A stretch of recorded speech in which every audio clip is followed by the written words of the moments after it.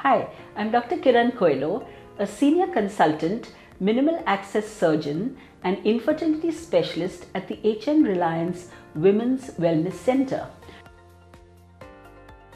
With over 40 years of experience as an obstetrician and gynecologist. Today we'll talk about ovarian cysts and answer some common questions that my patients always ask.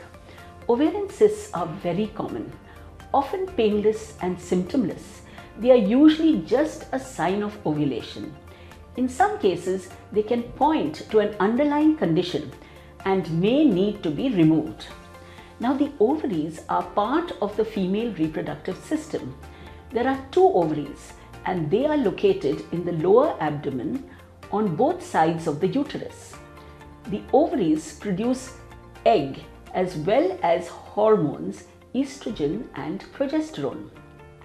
Now, what are the types of ovarian cysts? There are various ovarian cysts such as dermoid cysts and endometriomas called chocolate cysts. However, the most common type is cysts filled with fluid formed during the menstrual cycle. These are called functional cysts. They are follicular cysts and corpus luteum cysts. Now, follicular cysts are formed during the menstrual cycle and egg grows in a follicle sac. This sac is located inside the ovaries. In most cases, the follicle breaks open and releases an egg. Now, if the follicle doesn't break open, the fluid inside the follicle can form a cyst on the ovary.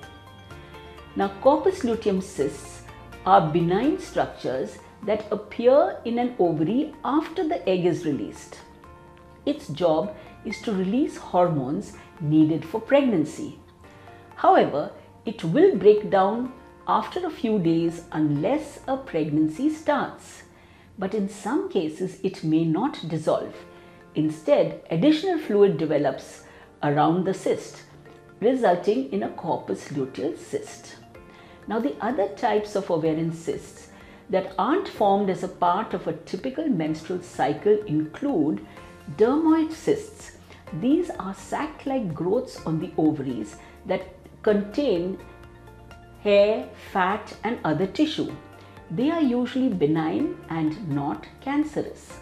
The next are endometriomas, with tissues that normally grow inside the uterus can develop outside the uterus as well and attached to the ovaries.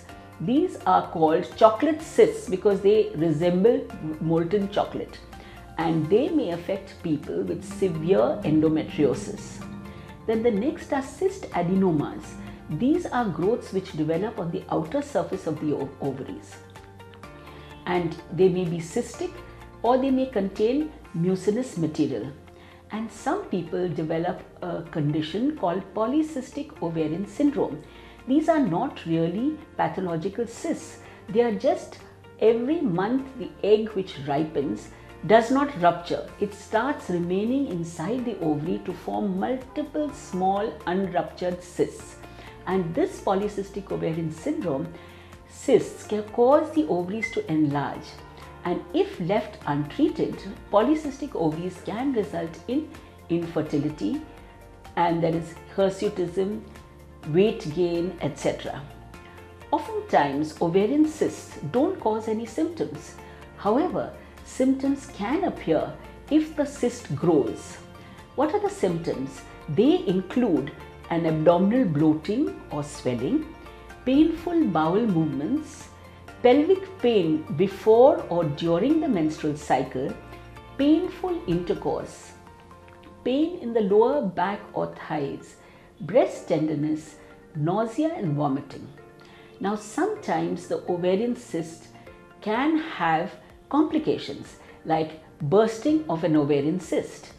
Now, either there is acute pain in the abdomen if the ovary, either the cyst bursts called a ruptured cyst, or if the ovary undergoes a twisting called ovarian torsion. In those cases, the symptoms are severe or sharp pelvic pain, fever, faintness or dizziness, rapid bleeding. And both complications, however, are very rare but can have serious consequences if not treated early.